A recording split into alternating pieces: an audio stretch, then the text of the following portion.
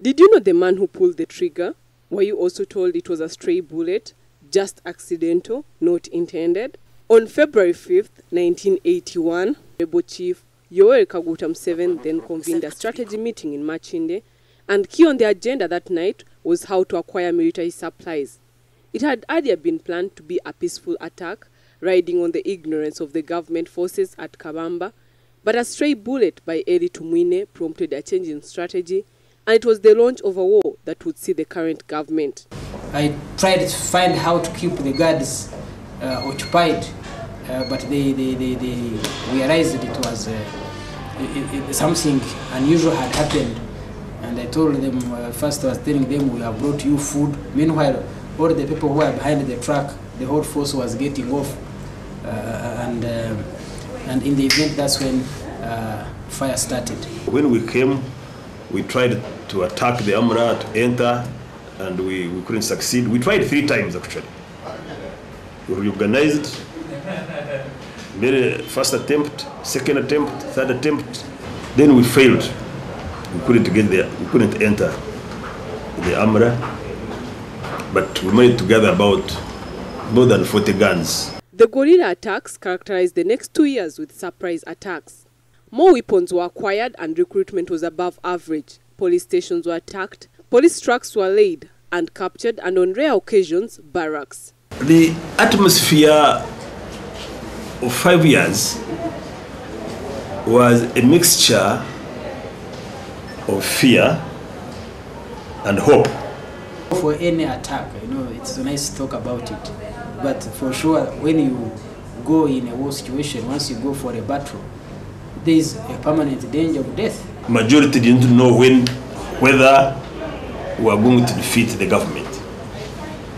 People were desperately and anxious going to, when are we capturing power? The late Fred Rwigema then was overall commander of the different groups.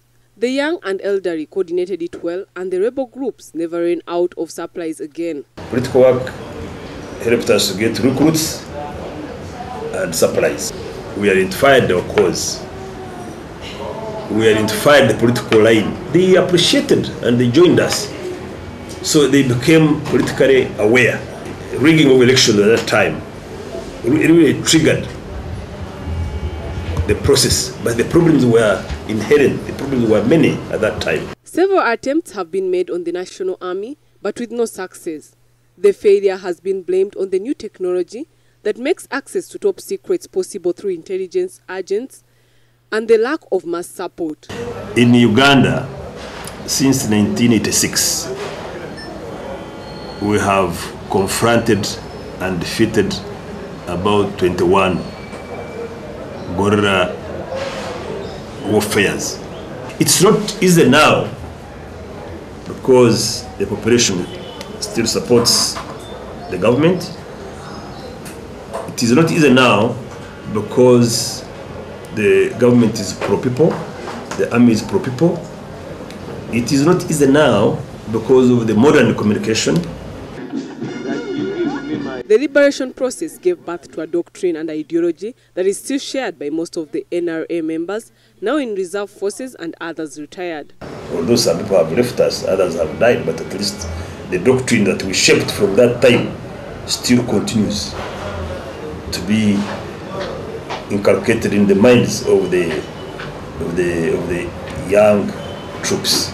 The National Resistance Army insurgents was based largely on the anti-Obote strongholds of central and western Uganda and the former kingdoms of Ankole and Bunyoro. Fighting was particularly intense in the Ruwero Triangle of Uganda, where the bitter memories of the 2 liberation bush wars have proved an enduring legacy. In comparison, the inability of the Uganda National Liberation Front government, led by Obote, to defeat the rebels, both in the West and West Nile, proved devastating to the unity of the government, while the brutality of the counter-insurgents further inflamed anti-Obote sentiments in the occupied areas. Dia Jean, NBS Television.